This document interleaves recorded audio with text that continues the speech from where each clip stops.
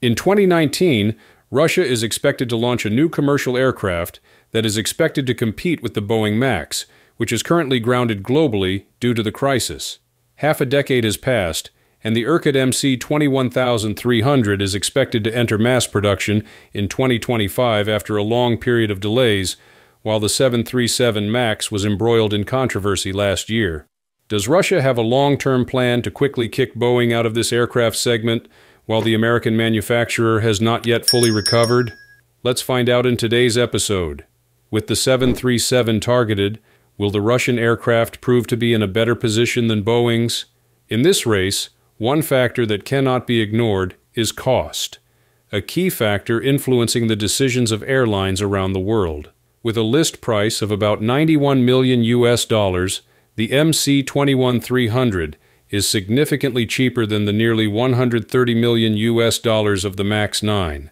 More notably, according to the CEO of Rostec, Russian airlines can even buy this aircraft model at an attractive price of only about $37 million. This is an extremely important advantage in the context of airlines looking to cut operating costs while still ensuring optimal operational efficiency.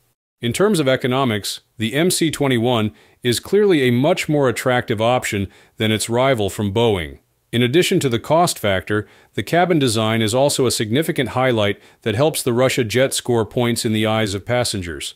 Compared to the 737, the MC-21 has a more spacious cabin, providing a more comfortable flight experience. While this may not be a key factor in determining sales, it certainly affects passenger satisfaction and can be an important competitive advantage. As passengers increasingly care about the flying experience, small differences such as more spacious seats, more legroom, or better cabin lighting can all add up to a big plus for an aircraft model to win over the market. However, the MAX 9 still has its own advantages, especially in terms of capacity. While the MC-21 can carry up to 211 passengers, the MAX is slightly better, with a capacity of up to 220. In terms of range, both aircraft models have an operating range of around 3,300 nautical miles, but under ideal conditions, the MAX 9 can reach a little further, up to 3,550 nautical miles. This gives it some flexibility to operate longer routes without the need for multiple refueling stops. One factor that could worry Boeing is market confidence. Despite the grounded 737 MAX models returning to the skies one by one, the continued incidents involving the aircraft have left many airlines hesitant to add the MAX to their fleets. The uncertainty surrounding the Boeing jet could create a golden opportunity for the MC-21, especially in markets looking for alternatives to traditional narrow-body aircraft.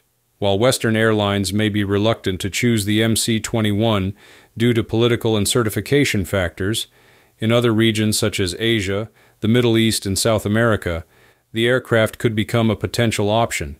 There is no denying that the Russia new plane is emerging as a formidable competitor in the narrow-body segment, challenging the dominance of the Boeing aircraft and even the Airbus A320neo. With its cost advantage, more spacious cabin design, and strong growth potential, the MC-21 has the opportunity to capture a significant market share in markets less affected by political barriers. However, the decision to choose between these two aircraft lines will still depend on the specific business strategy of each airline. If low operating costs, flexibility, and technological innovation are the priorities, the MC-21 will be a worthy choice, but if you need a proven aircraft with a large support network and easy access to maintenance services globally, the MAX 9 is still a safe bet. Returning to the reason for the MC-21's creation, buying a certified, ready-to-fly aircraft like the 737 would certainly be a quicker and less risky path than developing a completely new aircraft from scratch. The question is, does Russia really have the time to pursue this challenging journey, or is it betting on a long-term strategy with many risks? But before we go looking for the answer, if you are new or haven't subscribed to the channel yet, then show us your support by clicking the subscribe button so you will be the first to see our upcoming videos. Now, let's continue. Previously, the Russian aviation industry was closely tied to Western suppliers, not only in purchasing aircraft, but also in supplying components, electronic systems, and engines.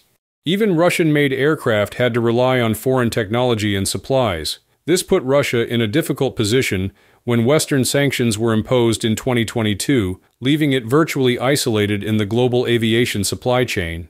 However, Russia refused to surrender. Instead of being outdone by other aviation powers, it chose to stand up, be self-reliant, and strive to break free from dependence.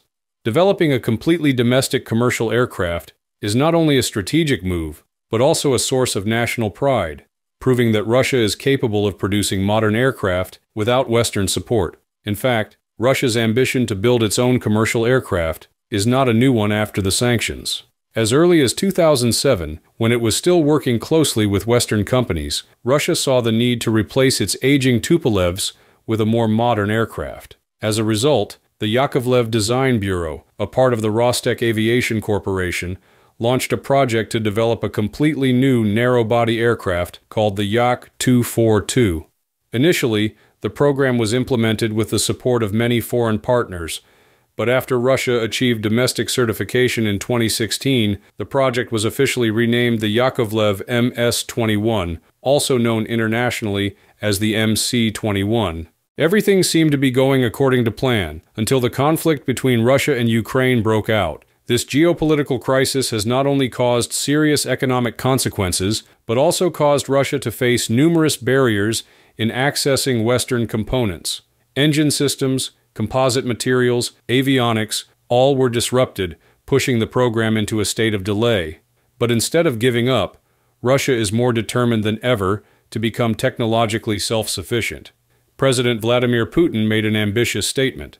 Russia will produce at least 1,000 domestically built commercial aircraft by 2030. To realize that goal, Russia has poured more than $10 billion into the MC-21 program, a huge figure that shows the priority the government places on domestic aviation.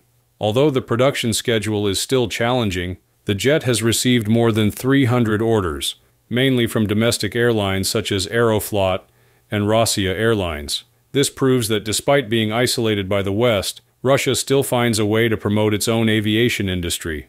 What is special about the MC-21 is that it is not simply an aircraft project, but also a symbol of self-reliance, of the spirit of overcoming difficulties to affirm its position on the world aviation map. Previously, the commercial aviation industry was almost the playground of giants like Boeing and Airbus, but Russia is trying to change that. They not only want to produce aircraft for the domestic market, but also gradually bring the narrow-body jet to the international market, competing with popular aircraft lines such as the Boeing 737 Max and Airbus A320neo. The aircraft comes in two main versions, the MC-21-200 and the 300. The 200 is smaller in size, with a capacity of 132 to 165 passengers depending on the seating arrangement, while the 300 is larger, with a capacity of 163 to 211 passengers. In addition to the difference in passenger capacity, the two variants also have different ranges. The 200 can fly approximately 3,500 nautical miles, while the other has a slightly shorter range of approximately 3,200 nautical miles. One of the key milestones in the development of the MC-21 was on June 8, 2016, when the 300 variant was officially launched in Siberia. This is not only a commercial event, but also marks a significant step forward in the aviation industry when the MC-21 becomes one of the first aircraft lines in the world to apply the technology of manufacturing wings from composite materials without using an autoclave. This makes the production process of aircraft wings more flexible, reduces costs, and optimizes aerodynamic performance. The highlight of the jet is also its advanced aerodynamic design, especially the highly efficient wing system. To enhance its competitiveness with Airbus and Boeing aircraft lines, in 2021, Russia upgraded the MC-21 wings with polymer composite materials produced by the country itself. The new wing manufacturing technology uses a modern, patented vacuum infusion method, allowing the production of high-precision and lightweight parts. The initiative received an investment of up to 4 billion rubles, equivalent to about $45 million, helping composite materials account for up to 40% of the total weight of the airframe. Thanks to that, the MC-21 possesses a structure that is both strong and light, helping to improve fuel efficiency and increase operational capacity. Initially, the MC-21 was equipped with Pratt & Whitney GTF 1400G engines, one of the most modern turbofan engines in the world. However, due to the impact of sanctions from the West, Russia has had many difficulties in accessing and importing this type of engine. To ensure that the MC-21 program is not interrupted, the state corporation Rostec quickly sought an alternative solution with domestic products. As a result, the MC-21 switched to using the PD-14 engine developed by AVIA. The PD-14 is not only designed to be compatible with the MC-21 family, but is also one of the first entirely Russian-built turbofan engines in decades. The engine was officially certified on January 20, 2020, opening up prospects for a more self-sufficient domestic aviation industry. There is no denying that Russian aircraft, especially the MC-21, have many notable highlights. However, in order to develop and compete in the global market, the Russian aviation industry still faces significant obstacles. One of the biggest challenges today is the supply of aircraft components and spare parts. Russian airlines are struggling to maintain their fleets amid Western sanctions, making it extremely difficult to access spare parts for imported aircraft. To maintain operations, many airlines have had to dismantle components from aircraft that are no longer in service, creating a chain of aviation safety consequences. This situation may continue as long as the sanctions remain in effect. In response to this pressure, Russia has sought to import components through unofficial channels.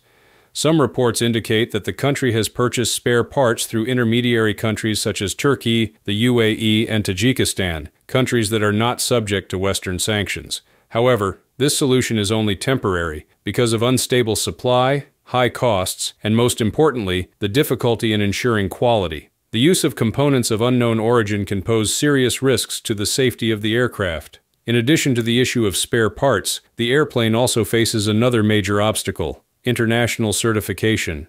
Despite its great potential, the MC-21's failure to be certified by the European Union Aviation Safety Agency on March 14, 2022, has posed a major obstacle to its export potential. Given the political tensions, especially the conflict in Ukraine, it is difficult for Russia to regain recognition from Western certification bodies soon.